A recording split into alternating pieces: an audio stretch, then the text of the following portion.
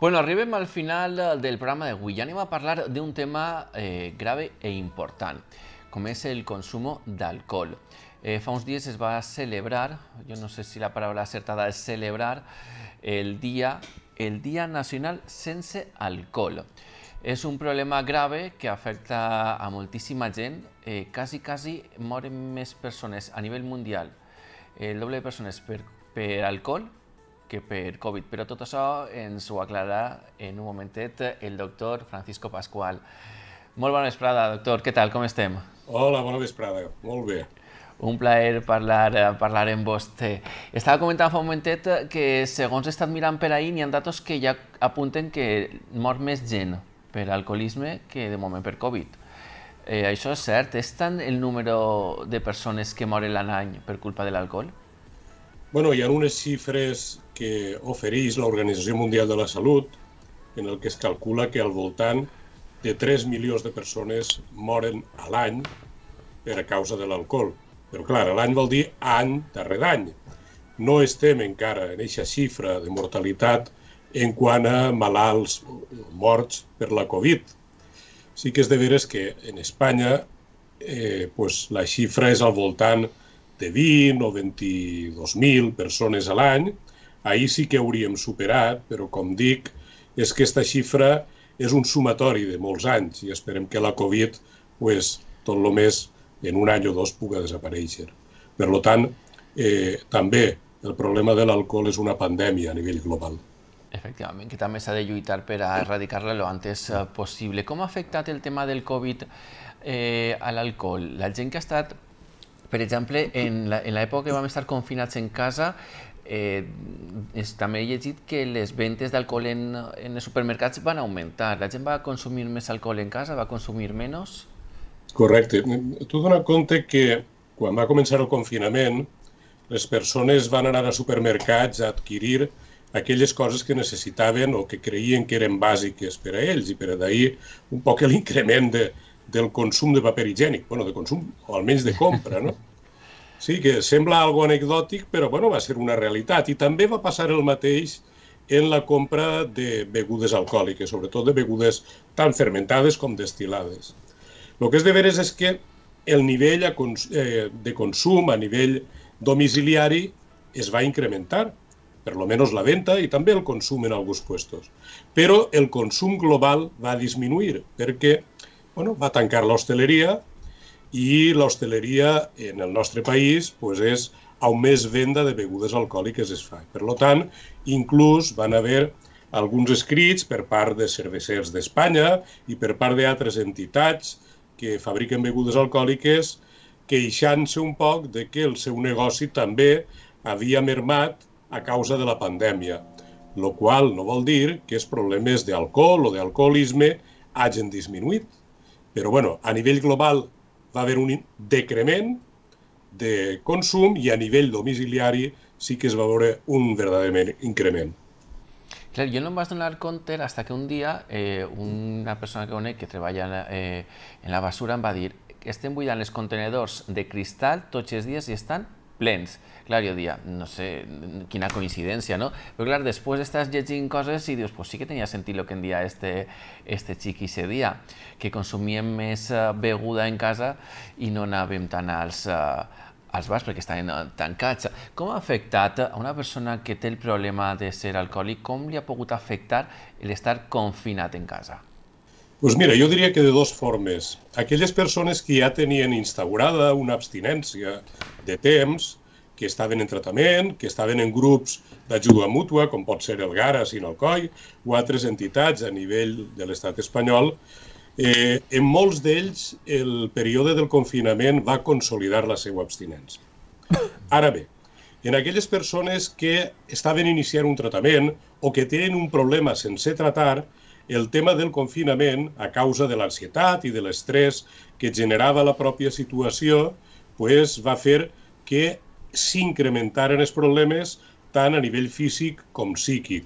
I, de fet, després, la demanda que hi ha hagut a l'hora de tratar problemes, diríem que més greus que els que veiem antes, s'ha vist incrementada. S'ha incrementat aquesta demanda perquè, ja dic, que la gent que no estava per tratar va complicar doncs, per exemple, les hepatopaties, el tema de les depressions, és a dir, tant a nivell psiquiàtric com a nivell orgànic. Han sigut quasi, igual que hem vist que hi havia gent molt solidària i gent molt insolidària, perquè la pandèmia ens ha ensenyat el millor i el pitjor de cadascú, en el tema de les substàncies i concretament en l'alcohol, crec que hem vist també aquesta paradoxa de gent que ha deixat de consumir o ha consolidat i altres persones que han incrementat els problemes. Clar, jo suposo que a veure si per a tots el confinament va ser complicat una persona que damunt té uns problemes, en aquest cas en la beguda, pues aplegaria un moment que li sobrepassaria, no? O era més fàcil controlar-los? Recibien algun tipus d'ajuda per telèfon o per Skype? Mira, la gent que realment tenia un problema, i ja t'ha dit que això de controlar l'estrès, l'angoixa, l'ansietat, el no poder eixir, això ha fet que utilitzaren la seva vàlvula d'escap habitual, que era el consum d'alcohol. I per això, per altra banda, i em sembla molt bé la pregunta que has fet, la gent que sí que estava en contacte i seguia en tractament, ahir han seguit bé telefònicament o inclús en teràpies de grup online rebent ajuda de l'entitat o del servei en el que estaven rebent-la. Ja ho he dit, en el cas d'Alcoi, el GAR ha seguit fent teràpies de grup online i donant suport a aquestes persones.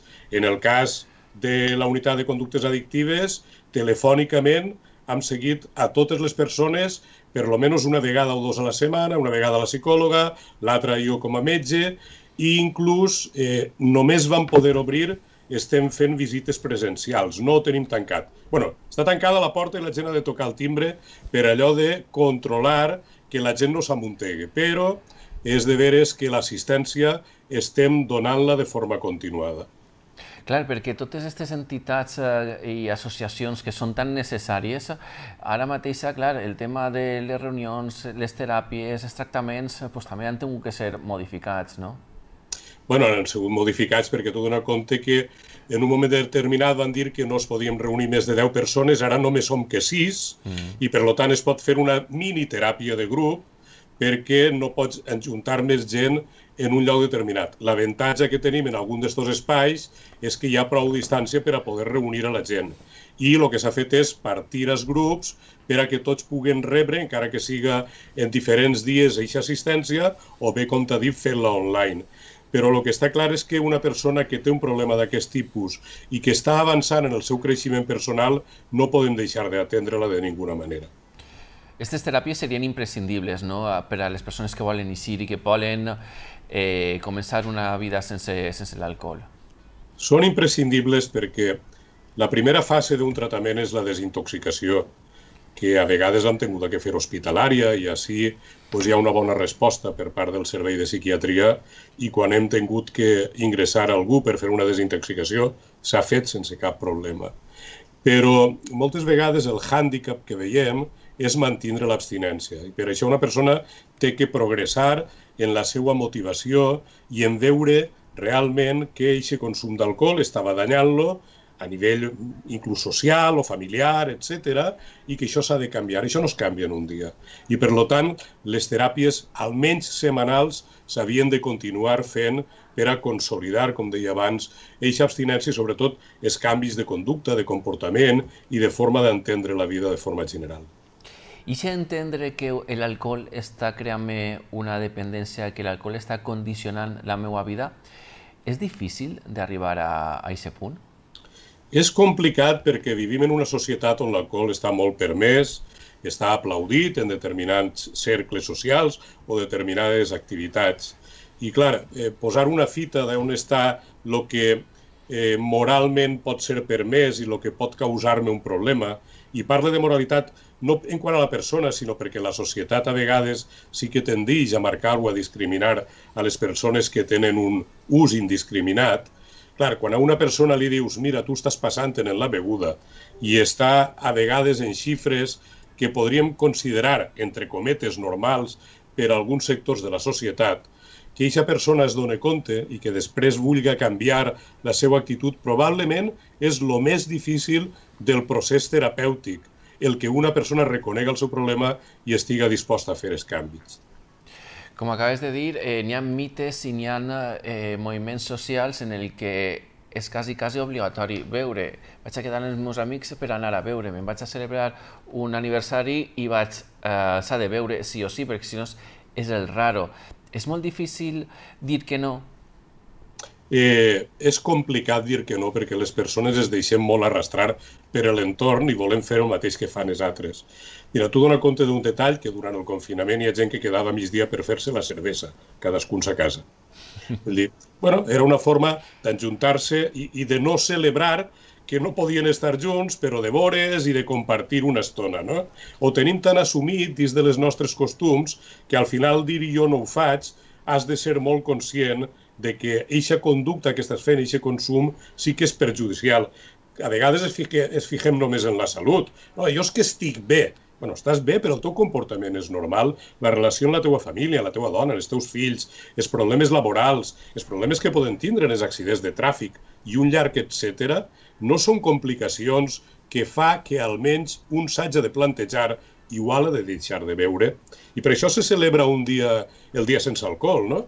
Perquè d'alguna forma el que volem fer és que la societat i la persona individualment reflexione al voltant del consum que està fent i que se n'adone si aquest consum està fent mal a ell o a la gent que està al voltant. Estàvem parlant de l'actitud, no? Si tens una actitud, tens una dependència, si comportes bé en la família, en els amics, però a nivell de salut, l'alcohol com pot afectar al nostre organisme?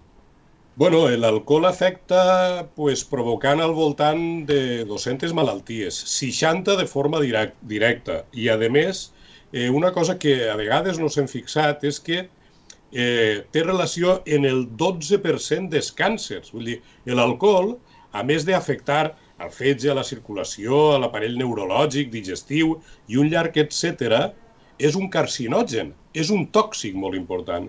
I, de fet, hi ha un document molt recent que es va presentar farà un parell de setmanes en el Ministeri de Sanitat, on les xifres que consideràvem no nocives o no roïnes per a la salut han disminuït.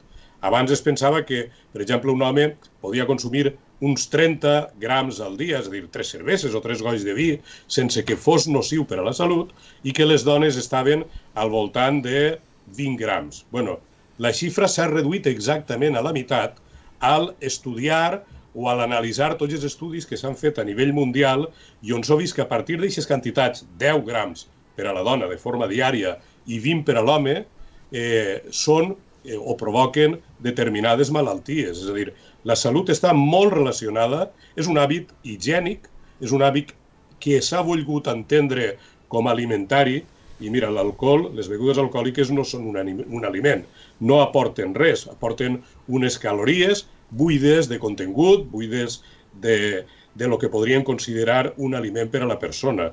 I, per tant, s'ha tingut que revisar tot això per a advertir a la població en general que l'alcohol pot provocar malalties molt greus. I aquesta part és prou desconeguda per la gent. La gent no és conscient de que beure 2, 3 cerveses, 4 al dia pot ajudar a tindre càncer o pot crear-li aquestes malalties. Mira, i això s'ha sabut sobretot quan s'ha relacionat l'aparició del càncer de mama i s'ha vist un poc quines eren les causes que podien induir. Per supost el tabac, però també està l'alcohol present. En el càncer hepàtic, en el càncer de còlon, és a dir, aproximadament hi ha uns 20 càncers diferents, el de pròstata, uns 20 càncers diferents que podrien tindre relació directa en el consum d'alcohol.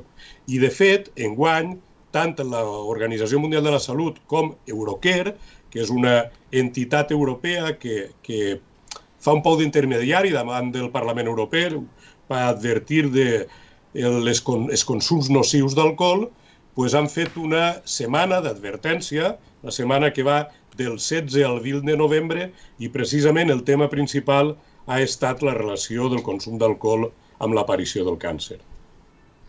Són datos que poden assustar i segurament moltíssima gent que s'estiga mirant, que estiga plantant les orelles i dir algo tinc que fer. Algo tinc que fer per a deixar o de beure o per almenys la persona que està al meu costat puga ajudar-li. Hi ha un altre dato que preocupa, la joventut. Cada volta són més joves, l'edat és més baixeta quan comencen a beure alcohol. Ara, després del confinament, tots estàvem tancats en casa. Ha sigut així? Ha hagut algun dato que demostre que es consumís més alcohol per part dels joves? Mira, la primera setmana que es va alçar el confinament, hauràs vist imatges de Leganés o de Tomelloso, on es reunien més de 500 persones a practicar botelló. Per als jovens és una forma de sociabilitzar-se i, a més, practiquen l'atracón o binge drinking, que és beure molta quantitat en curt espai de temps. Com dia abans, s'han analitzat i s'han disminuït les xifres de perill en el consum. També en el binge drinking, que es considerava que prendre 5 copes durant un espai de 2 hores era el que podia afectar a l'estat de la persona, també s'ha reduït a la meitat i se n'han adonat que no més de 3 copes en els homes i no més de 2 en les dones, perquè a més sol ser gent jove que beu sense control, intentant buscar l'efecte de la beguda, més enllà d'un acompanyament que podríem considerar o festiu o gastronòmic, es busca directament eixa intoxicació que fa que la persona vulgui agarrar eixe puntet d'alegria, d'eufòria, perquè l'alcohol, a pesar de ser un depressor, en eixes quantitats el desinhibeix i el dona la facilitat o la falsa facilitat de creure't el que no eres, de perdre la vergonya i moltes vegades de clavar la pata. I sí que s'ha vist només acabar-se el confinament estricte com s'ha incrementat el consum d'alcohol en el carrer i la pràctica del binge drinking, imatges molt recents la setmana passada en alguns parques, i ho estem veient dia a dia en la televisió, cosa que estava succeint antes, però ara s'ha incrementat moltíssim.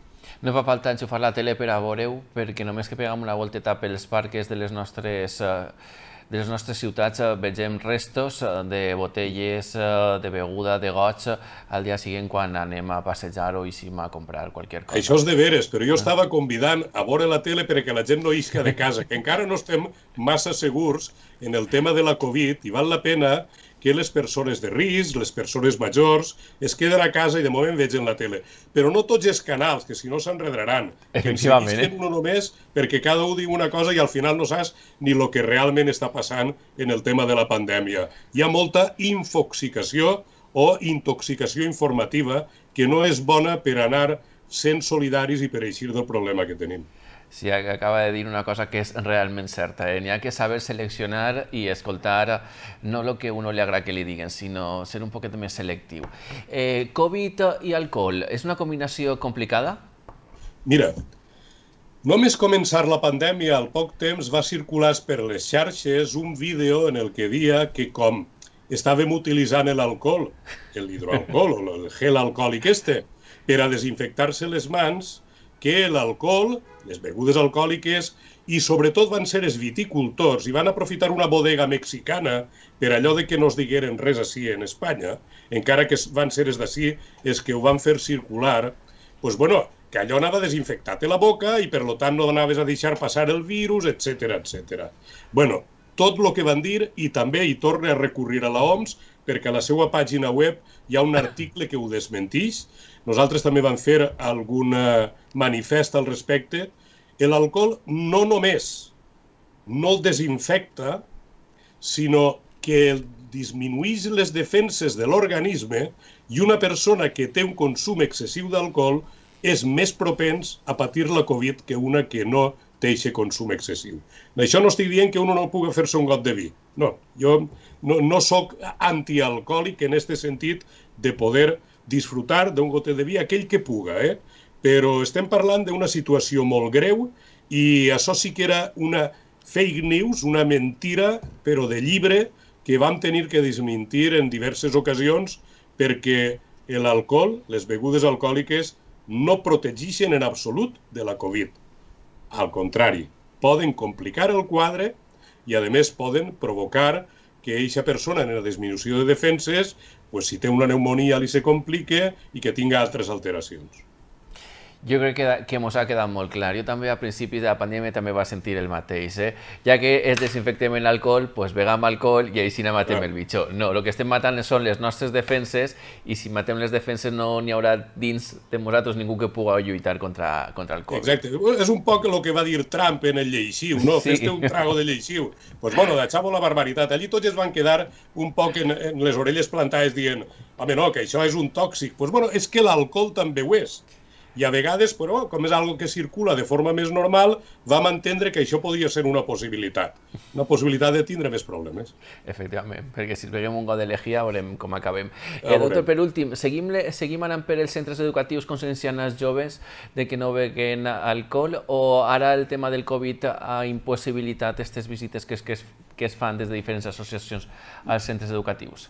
No, en la mesura de lo possible, des del GAR estan fent-se les xerrades, la UPC, la Unitat de Prevenció Comunitària, està seguint fent els programes, està seguint-se fent el programa Emotius, que basat en la intel·ligència emocional, i pensem que la prevenció, igual que moltes coses, no deuen aturar-se perquè la vida ha de seguir, però en les millors condicions possibles. Efectivament, la millor frase que haja pogut dir, la vida ha de seguir de la millor forma possible. Doctor Francisco Pascual, moltíssimes gràcies per parlar amb nosaltres, un plaer, i ojalà tots els dies foren dies sense alcohol. Un gotet per a qui puga. I el que no, per lo menos que pensarem un poc en les conseqüències que pot tindre. I gràcies a vosaltres sempre, perquè tindre una finestra d'estes per arribar a la població pense que també és contribuir a la informació i a la prevenció dels problemes relacionats amb l'alcohol. Molt agraït. Moltes gràcies. Ens veiem pronte. Bueno, pues acabem ja el programa d'avui. Espero que hagin pres nota i l'alcohol, si veuen, ara que ve Nadal i que també són propicios, recorden que sols poden ajuntar-se 6 persones en casa, a brindar una copeta sopant o dinant i una copeta després brindant, però no se'n passem. Bueno, fins demà.